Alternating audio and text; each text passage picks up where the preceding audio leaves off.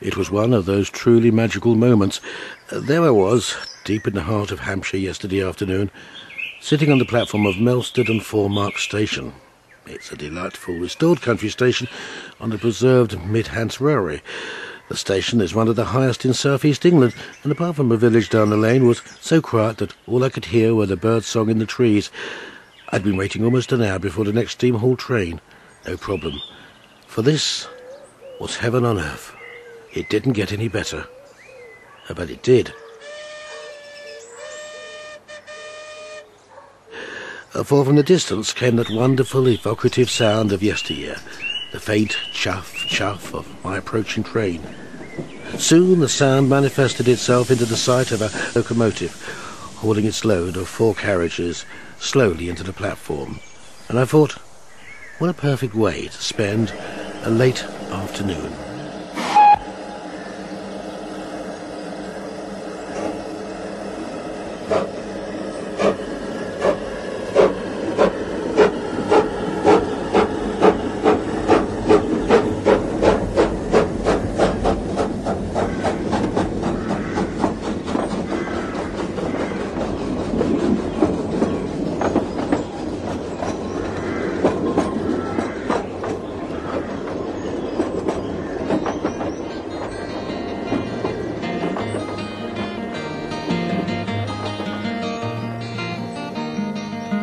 I can close my eyes sometimes and still smell the smoke as old Fred the porter slams doors.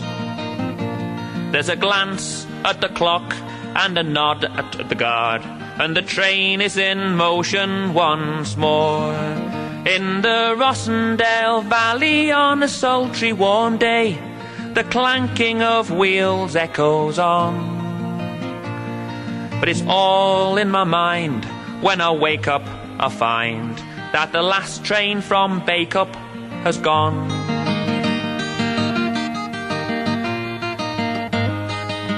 I can stand in the car park, remembering old tales of a station that's long since pulled down, of fly shunting wagons and when they ran off the rails, ending up in the centre of town. Now the juggernauts carry what's left of the trade, with cotton bales piled high upon.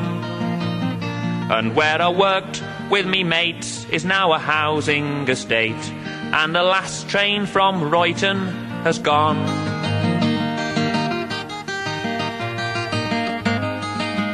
And at 3 in the morning, when I used to sign on, I'll lie awake, half in a dream.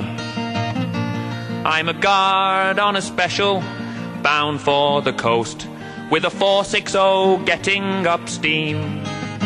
We've got packages for printers' pigeons to release, spare seats after Haywood, not one.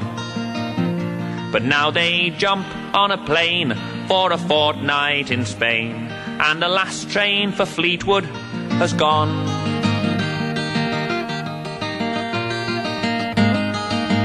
And at Measurement's Halt, the tracks have been lifted, the platform is all overgrown.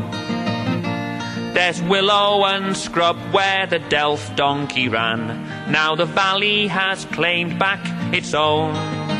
In the Saddleworth Hills on a crisp autumn day, a plume of smoke still lingers on. But I'm dreaming out loud, sure it's only a cloud, and the last train for Dobcross has gone. In the Rossendale Valley on a sultry warm day, the clanking of wheels echoes on.